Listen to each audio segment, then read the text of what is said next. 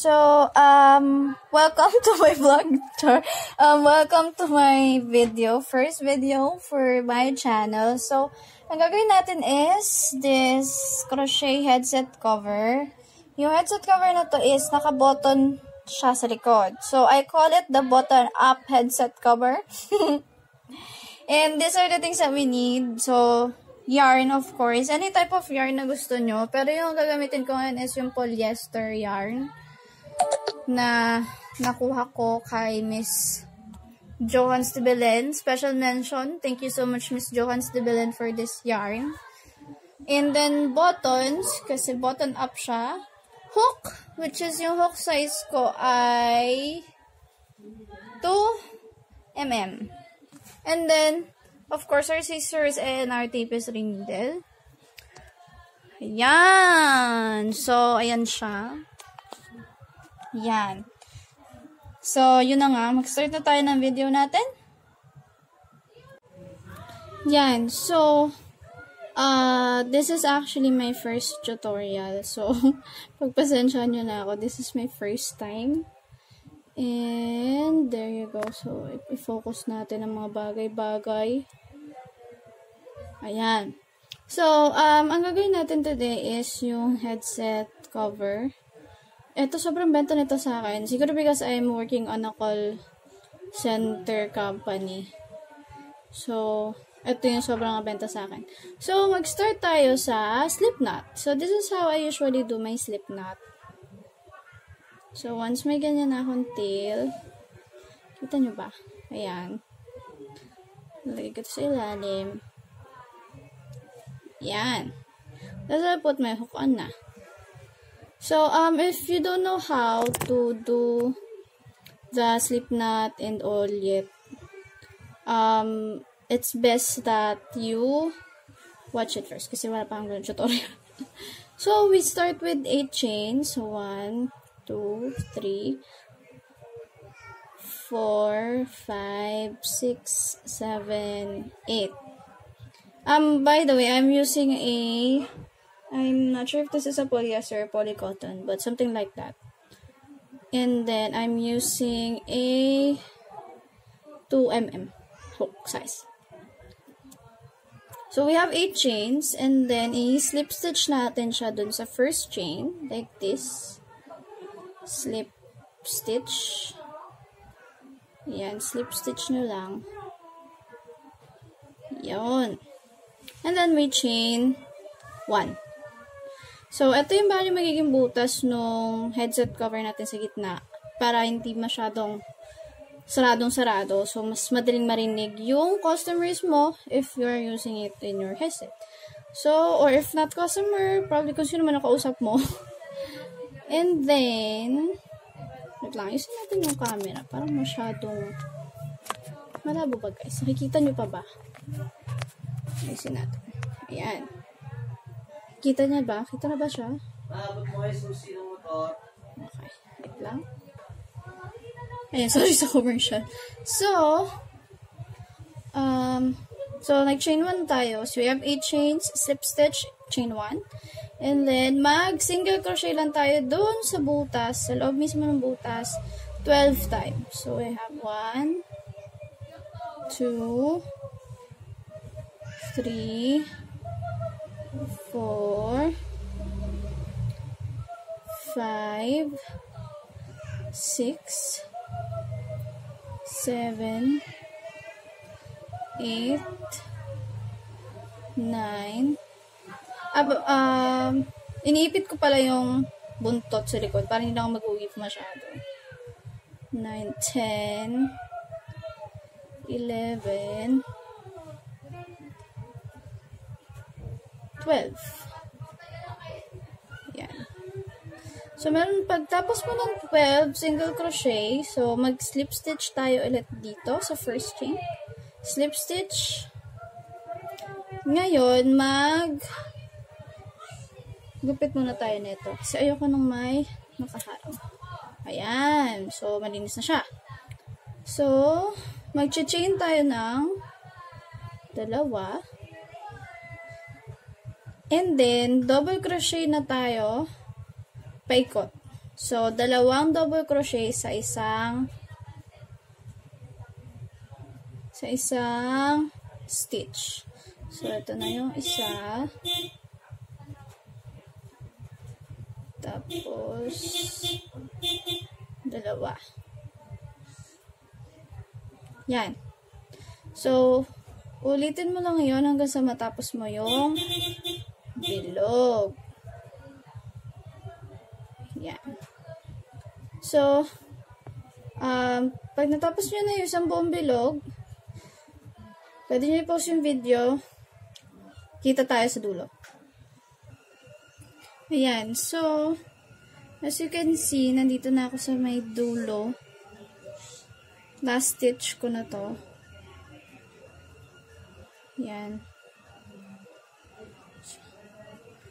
And then, syempre, as usual, mag-slip stitch lang tayo dun sa unang stitch na ginawa nyo. And, tulad ng sabi ko kanina, mag-double crochet na tayo. So, chain 2 ulit. This time, may iba na yung bilang natin. So, mag-increase tayo. So, 2 double crochet sa first na stitch. Tapos yung sa second na stitch, yung kasunod na stitch, 1 double crochet lang.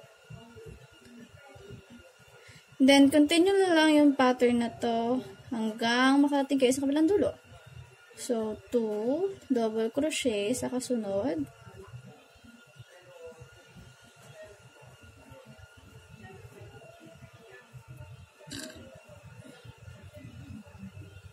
And then, 1 double crochet sa sunod na stitch. So, kita tayo ulit sa dulo. So, you can post this video, okay? So, ayan, nasa last stitch na ulit ako. Siya.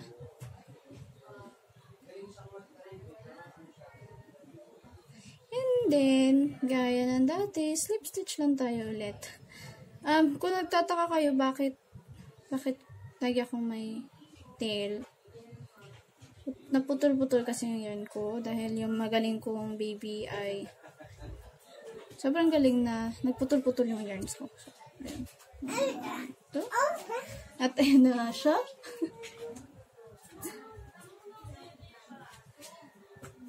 Tapos, ano mga pattern? Yun. So, kagaya lang ng ginawa natin sa second row dito. So, dalawang row muna sa first stitch natin. Tapos, kasunod is isang double crochet ulit. So, parang ang bilang niya ay dalawa sa unang stitch, tas dalawang tig-isa sa dalawang sumunod na stitch.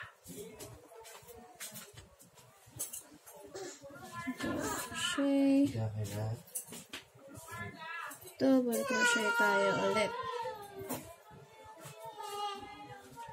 Yan. So, same pattern ulit tayo. Kita tayo sa dulo. Tandaan nyo, dalawa sa una, isa. Okay? Yan. So, nasa dulo na ako ulit. Mag-slip stitch na ako. Ayan na siya. Ayun. Saan ba yung aking headset? Susukatin muna natin siya, syempre. Depende kasi sa sukat na gagawin nyo para sa headset. Katulad nito. Kasing laki na sila. Tama? So, ang gagawin na lang natin dyan ay puro double crochet na lang kada stitch sa kada isang stitch. Kasi, kukunin na natin yung kapal nitong gilid niya. So, start na tayo.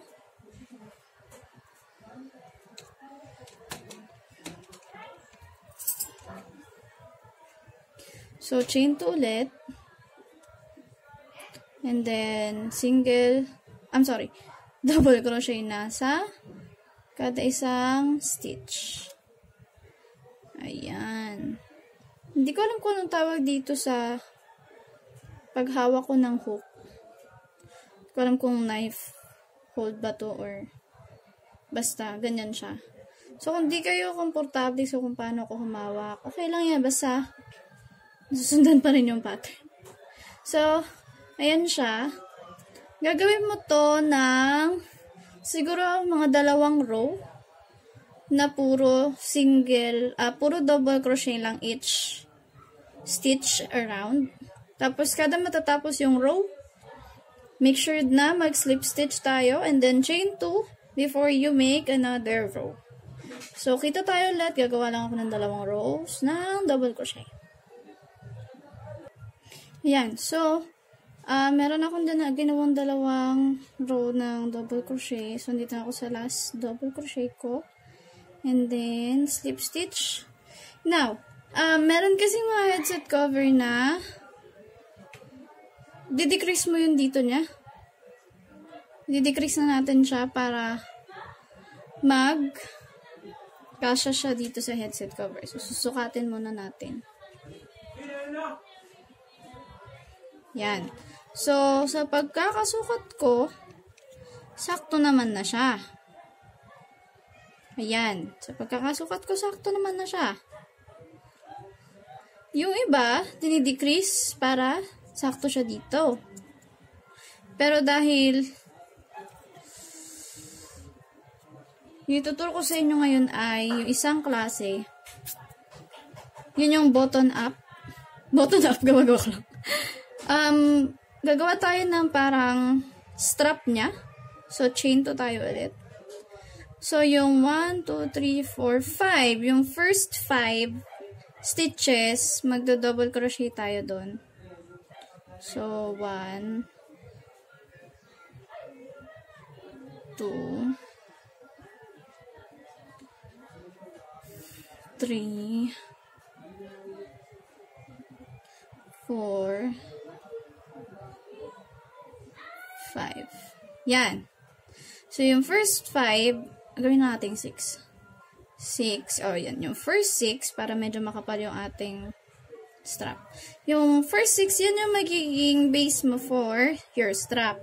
So, ngayon, susukatin natin siya kung gaano dapat kahaba para ma-strap natin siya. So, sorry. Nawawala ko sa camera. So, ano ba? Ayan. So, pag sinukat natin siya, dapat pupunta siya dito. So, sukatin natin siya hanggang mula dito hanggang dito. So, kailangan hindi to maiipit. So, from dito pupunta dito. So, bibilangin natin. So, tulad nyan, chain 1 lang kayo. Tapos, turn your work sa kabila. And then, double crochet lang ulit kayo pabalik. So, gagawin nyo lang ito ng paulit-ulit hanggang sa makuha nyo yung exact na haba na kailangan nyo para mag-meet yung sa kabilang side.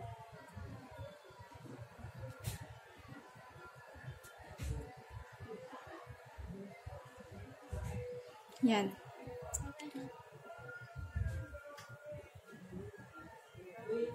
Yan siya. So, kita tayo ulit kapag natapos nyo na yung strap nyo. And then, gagawin natin yung para sa buttons. Actually, malapit na tayo matapos. So, kita tayo. Tapusin ko lang to. Yan. So, bali naka 6 na rows na ako. So, ang gagawin natin is paliliitin natin yung dulo neto para pag ni-strap or depende kasi kung ano gusto nyo gamitin. Kung buttons ba, yung snap buttons, yung pinipin lang na ganun, or kung gusto nyo siyang gamitan ng velcro, pwede din yun. Depende kasi yun sa gusto nyo gamitin actually. Ganyan. Basta kailangan pag nilagay nyo siya sa headset, mag-fit siya. So, usually yung ginagawa ko is like this. So, mag-chain 2 ako. Naka 6 rows na ako ng double crochet. Mag-chain 2 ako. Tapos, magde-decrease ako ngayon. Ang decrease na ginagawa ko is ganito. Yung first 2 stitches, kung makikita nyo, para siyang tinirintas. Ito yung front loop, ito yung back loop. Ngayon, kukunin lang natin yung front loop lang. So, kunin natin yung front loop.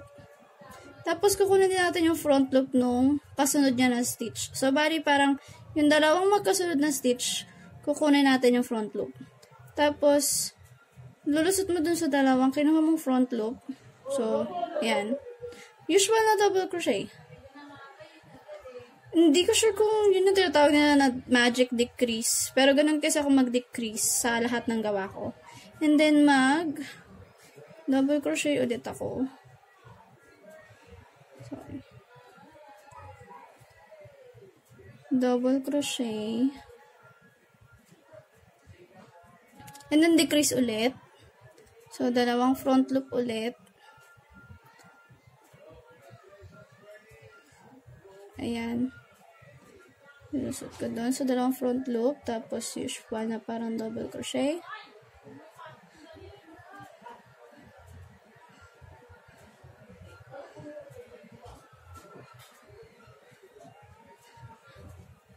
Mali pala, mali.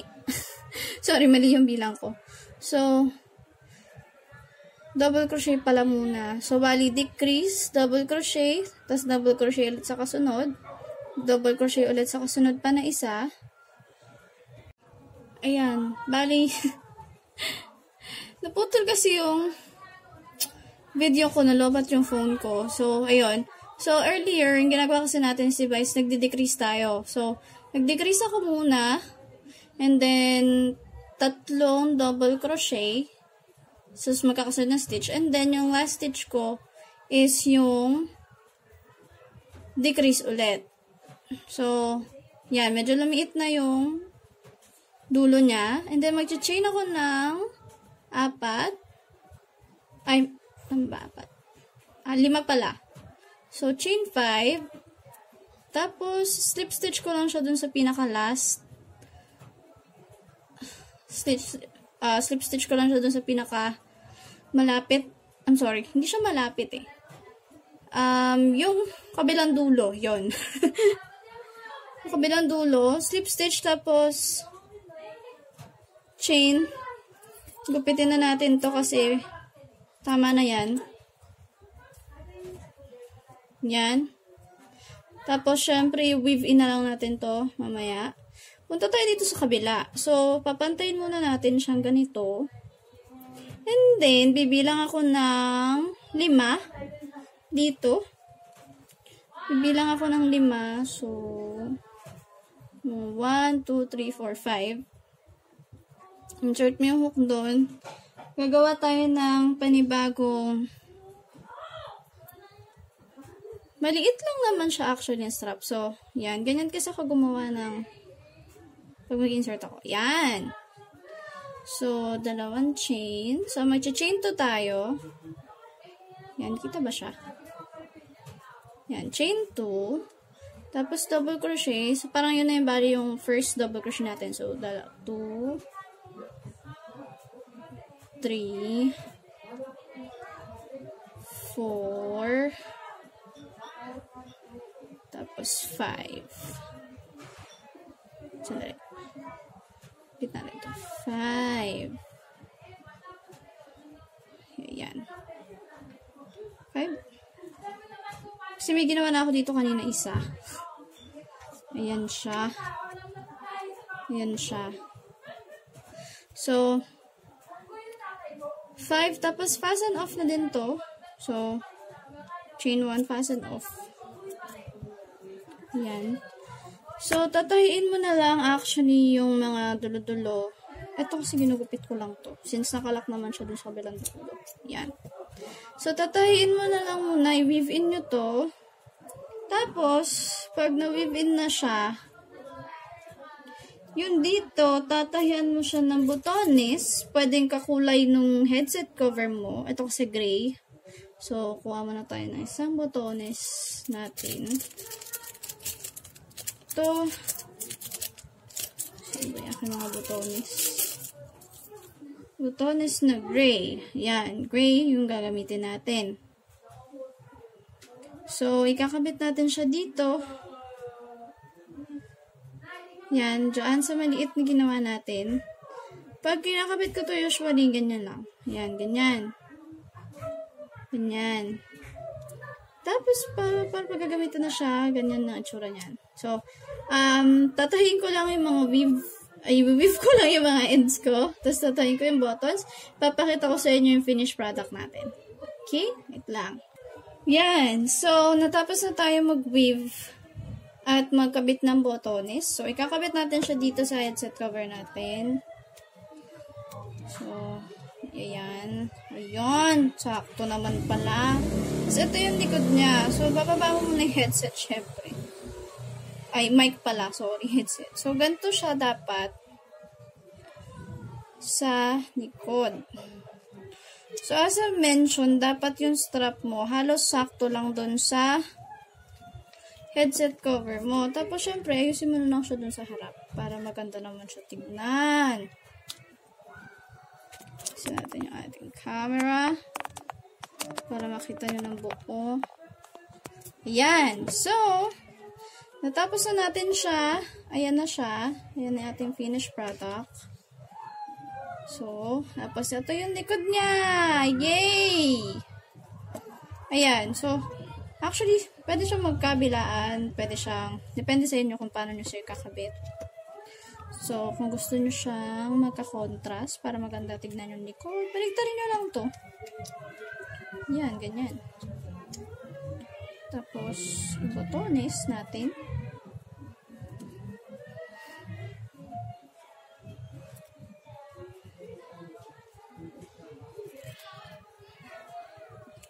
Ayan, tapos na siya. O, diba?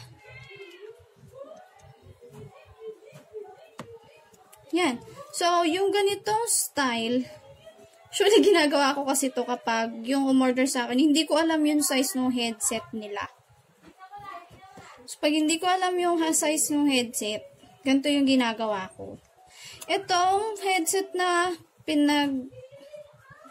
ginamit nating pattern, Plantronics to na gamit ko sa work, kasi naka-work from home ako. So, Plantronics yung gamit ko. And kung gusto nyo mas malaki, if naalala nyo yung pattern natin kanina na 2 double crochet, tapos 1 double crochet sa mga kasunod stitches, pag nag-increase kayo, dadagdagan nyo lang actually ng 1. So, 2, tapos 1, 1, 1. So, parang ganun lang yung pattern niya. Kung gusto nyo mas malaki siya, dadagdagan nyo lang yung 1. Yung isang double crochet sa mga magkakasunod na stitch, kung mas malaki yung headset na gagamitin nyo, or pag gagawan nyo ng headset cover. And, sa pagbebenta nito, usually, depende kasi kung anong ginamit mong yarn. Yung ganitong style, binibenta ko siya ng 100 pataas, depende sa size at sa yarn na gagamitin ko, pero yung base range ng price niya is 100. Now, kung nagamit kayo ng mas magandang yarn, mas mahal, then, kayo nang bahala magpresyo. And then, ano pa ba?